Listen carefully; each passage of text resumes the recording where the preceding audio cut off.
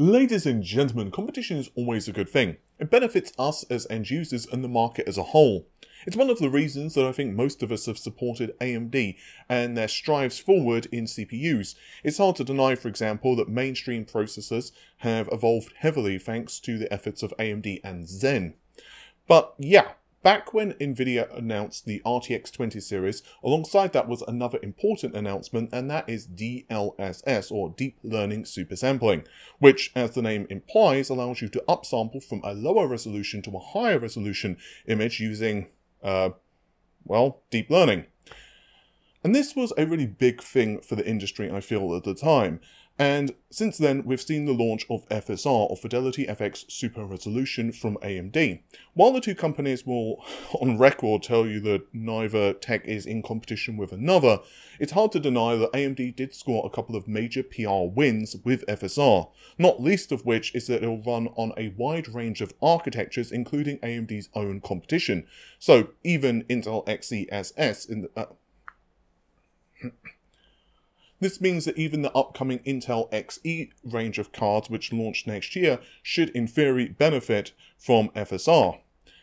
But yeah, FSR as a whole has been fairly well received in the industry, and even Microsoft have included it in their SDKs for the Xbox. But that is not to say that Nvidia's strategy in the long term is not a very good one. DLSS is, it's hard to deny, getting better and better and better at upsampling from a lower resolution. And there is also a downside to not just DLSS but FSR and Intel's upcoming XeSS as well, and that is that it needs support from games developers. And this really brings us to a couple of very interesting recent Nvidia announcements, which we're going to be tackling in this very video. We're going to start out with NIS, and then we're going to move over to an update for DLSS. With that said, let's start. Sharpening has been an option found in Nvidia's control panel for a number of years. It's obscurely worded, to be sure. Essentially, this was an upsampling feature based on Lanczos, implemented on the driver level, and built on the same building blocks as the upscaling technology, therefore, in AMD's FSR. I want to make it clear, though, that while the two are based on Lanczos, AMD did perform a number of customizations for FSR. For both the first pass, which is the upsampling portion of the process, as well as the second, which handles the sharpening, AMD did a lot of tweaking. Again, I've gone over this much more extensively in my video, which was a collaboration with AMD, but you can find that, of course, linked in the video description. But the one plus of Nvidia's solution is that it's technically available regardless of the game. It was a driver level toggle then, and enables any game to run at a lower internal resolution and then upsample to a higher resolution which you want to output. So you could set a game to run at 1080p and then upsample to 1440p. If you wanted, you could even get fancy, super fancy, and create custom resolutions for upsampling.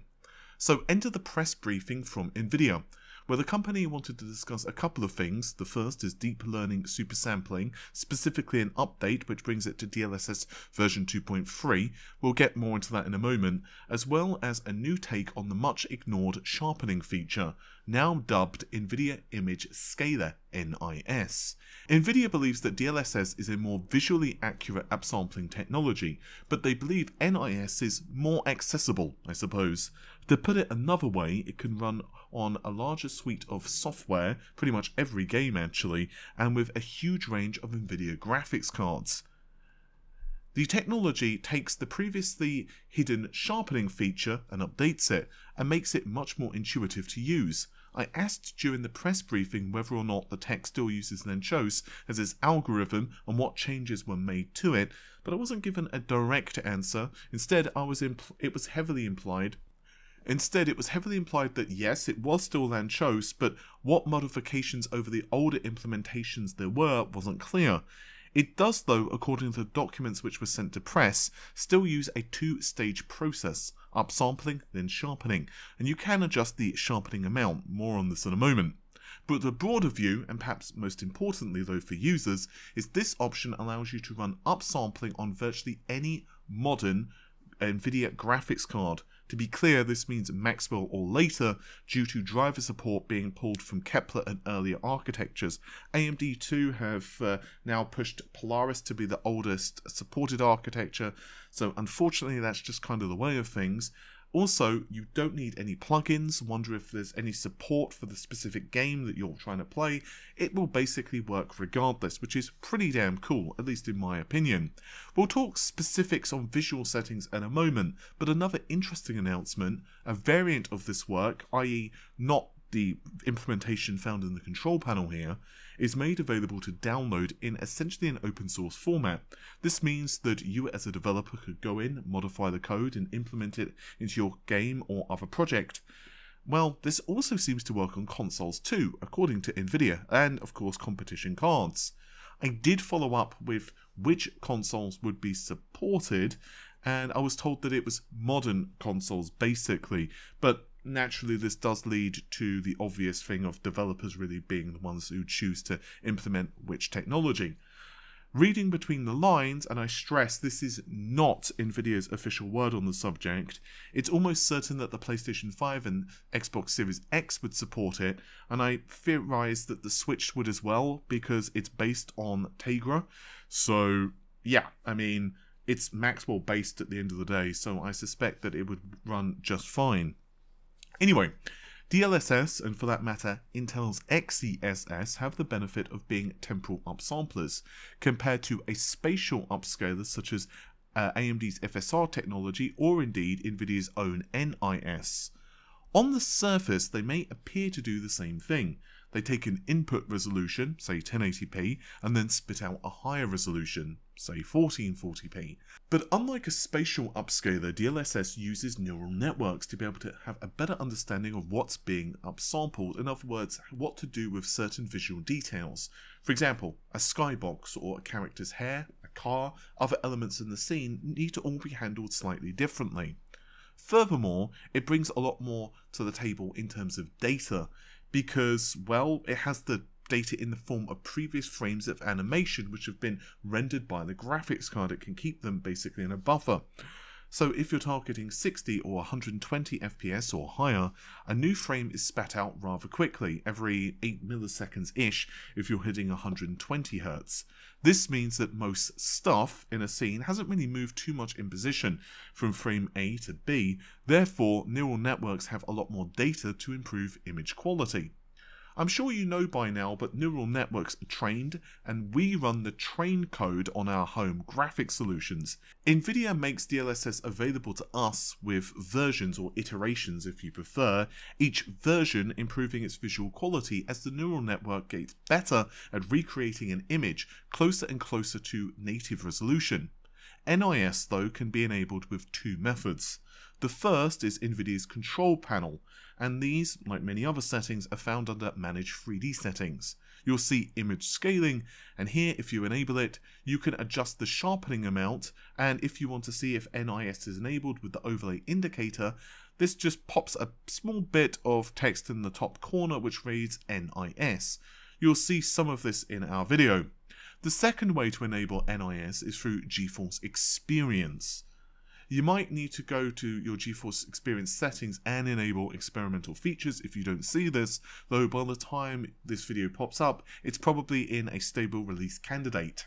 Anyway, under the settings of GeForce Experience, you'll see Enable Image Scaling. You toggle it on, and then you can have GeForce Experience basically set this globally if you desire, along with the scaling amount. You can also further adjust sharpening. Again, we'll talk about sharpening in just a moment. You could also choose, of course, to do this on a game-by-game basis. You simply enable image scaling with one of the previous methods, and then you launch a game, choose a resolution, and then it will output to the appropriate resolution for your monitor. A quick note about resolutions then. When you choose quality or performance or any other quality setting with AMD's FSR or Nvidia's DLSS, you're actually choosing the input resolution which is used as the base to upsample from. For NIS though, you're quite literally just choosing the resolution in-game. When NIS is enabled, more custom resolutions appear in the game's options such as 1662p. You can see a nice graph here of how AMD's FSR and Nvidia's NIS compare in pixel counts. Focusing on sharpening though, I would suggest that you use the built-in toggle, Alt F3, to allow you to adjust the sharpness filter on the fly. I personally find the default value of 50% way too harsh, but of course this does depend on personal tastes, the game you're playing, distance you are from the screen, resolutions, and a lot of things, particularly the personal taste thing. As for quality comparisons of various technology, well, you've already seen a few throughout this video, including some of Nvidia's. I decided to take some of my own and run a couple of benchmarks. I'm planning to do more extensive work on this with other projects, so consider this a pretty early preview. Starting out with DLSS versus NIS, I think that the quality difference really does speak for itself. YouTube compression isn't really the best friend, NIS. It basically suffers from temporal artifacting, and of course this is exacerbated by lower resolution inputs. We can also see a number of these problems rear their head in FSR, though to my eye, FSR does seem to have a slight edge in image quality over NIS. But again, native and DLSS both win out, particularly when objects are in motion or for finer detail. Our quality comparisons we also tested at 1440p. Again, our results were gathered with an RTX 3080 Ti, a card with enough grunt to push pixels at 4K outputs to be sure, but for gamers targeting 1440p, you will of course experience much lower pixel counts, leading to quality differing significantly versus 4K. Again, we'll investigate this further to be sure, but given the lower output target resolution, this naturally means that the input resolution for our upsampling solutions is also lower too. Spatial upscalers fare worse with lower resolution inputs, and temporal artifacts are more pronounced compared to what we saw with 4K. If you've the choice and you are targeting a lower resolution, personally I'd choose DLSS for obvious reasons. If though FSR or NIS are your only options, then quite simply try to go for the highest quality mode you can without adversely affecting your frame rates. I don't want you to misconstrue what I'm saying. DLSS is still not perfect, but the technology is still pretty new in the grand scheme of things, and it is pretty impressive how fast it's evolving and learning. It'll be very interesting to see how both it and Intel's XeSS manage to handle graphics in 2, 3, 4, 5 years' time. As for benchmarks, just like our captures, we ran them at 4K on an RTX 3080 Ti. We had to use a separate capture rig too. NIS, as I mentioned earlier, doesn't capture correctly with shadow play, so we figured we might as well use this for the benchmarks as well. Performance is trickier to quantify. FSR and DLSS, and also XeSS, all have different quality modes. These essentially adjust native resolution the game is rendered in, and of course that is then outputted to whatever resolution you desire. NIS, though, you simply set the internal rendered resolution and you're good to go. But yeah, with NIS, it's fair to say that higher quality modes just look closer in visual quality to DLSS's lower settings. I decided that, yeah, the best thing to do here would just be to grab a bunch of benchmarks with different settings and different upscalers for you guys. To be brief, though, about the press brief, Nvidia would like you to think of DLSS as the best option for quality, I'm sure, but NIS as the alternative for, say, a Pascal owner, or for games which don't support DLSS.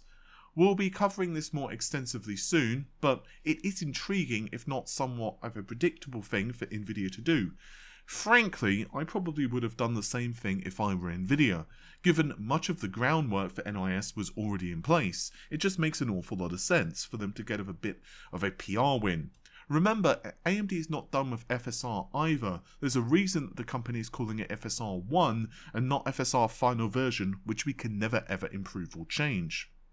But now the other update. Nvidia did a brief rundown of some of the big changes over DLSS 2.2. Now we've hit 2.3, there are a number of visual improvements. For example, we see motion vector usage improving. So for an update released in Cyberpunk, you'll benefit from this if you download the newer drivers. There's this ghosting and better image quality, particularly when you're driving faster. Previously, this algorithm essentially just couldn't keep up and then resolve the image correctly. And now, well, it can. Doom Eternal is yet another game which saw an upgrade, with earlier DLSS versions having embers create inaccurate looking trails. They kind of look like a comet, I suppose. It didn't look awful, but it was certainly not accurate. Honestly, if you didn't know what it looked like, if you hadn't played the game in native resolution, you may not have noticed, particularly if you're trying to convince a demon that its ass is a great place for your chainsaw to reside. But with any visual quirk, you will notice them eventually, and they can become rather bothersome. So here, Nvidia fixed the issue. And now we have realistic looking embers, rather than this kind of weird looking comet type of effect. Oh, and small note, unfortunately I didn't have saves available on Doom Eternal or Cyberpunk where I could have shown you guys this myself, so I'm just using Nvidia's footage here.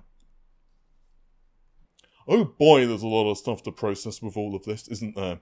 It's hard to deny that the industry is going to change a lot over the next couple of years, not just because of upsampling tech, but Intel getting involved in GPUs and just so many different architectures on the CPU side of things, GPU side of things, and just in general, I feel that games are going to change in even the way they're designed, with things like SSDs becoming more prevalent, direct storage, and so on and so on.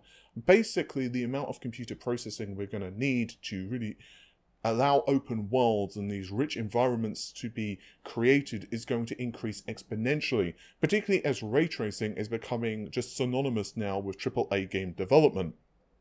Getting back to the point somewhat though, XeSS will also launch alongside Intel's Arc series of GPUs, and its claims are impressive, including of course the ability to upsample from just 1080p all the way to 4K, much like Nvidia can. Which one comes out on top in terms of quality is really, well, who knows? And it's hard to deny that Nvidia are not just going to be sitting on their laurels. I've already discussed quite in depth recently of what I've been hearing about DLSS 3 and also AMD's FSR 2.0, just to be clear. It's going to be a very interesting journey going forward. I feel though that the industry is going to benefit heavily in the long run, and I'm super excited to be honest with you, just to see what happens from Team Green, Team Red, and also Team Blue. It's going to be an absolute fascinating journey, I feel. I will also be curious how Nvidia responds, not just in terms of updates to their technology, but also in public, and I mean, for example, for PR statements and so on and so on. It'll be very interesting actually to see that across the board from AMD, Nvidia, and Intel. Without any question, the NIS announcements that we've gone through here are not huge revelations in Nvidia's own technology. They still use essentially Lanczos, but I do think they have scored a bit of a PR win, and I do think it's quite cool that it is basically a driver-wide toggle and doesn't need to be included in a game's developer's toolkit. Basically, it just works, if you forgive me using the term. I'm quite curious to see how all of this evolves over the next while, just to repeat myself. And with that said, hopefully you have enjoyed the video. If you did, then you know what to do. Leave a likey on the video, of course, and also subscribe to the channel. Hopefully you're finding the audio quality okay. I'm, well, messing around with a new microphone and stuff, so things are still quite early on with this testing. But, yeah, let me know how you find it. That said, take care of yourselves. Bye for now.